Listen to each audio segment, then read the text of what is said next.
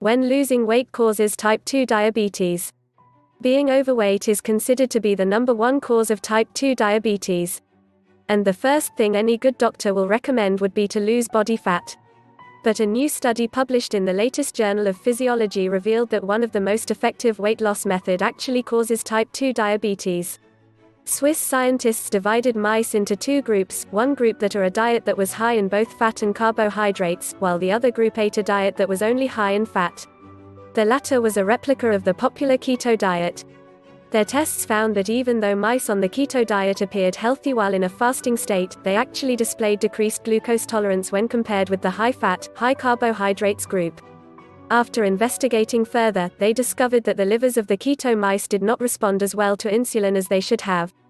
This is a state called insulin resistance, a major risk factor for diabetes. Therefore, even if keto is somewhat effective to lose weight, at least in the short run, it may be ruining your liver and causing type 2 diabetes.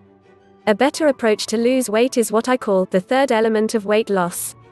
It requires no diet or exercises, just a simple technique that can be found here. And if you already suffer type 2 diabetes or prediabetes, consider these 7 steps that thousands of readers have used to reverse their diabetes in 28 days or less. Starting today. Click below for more information now.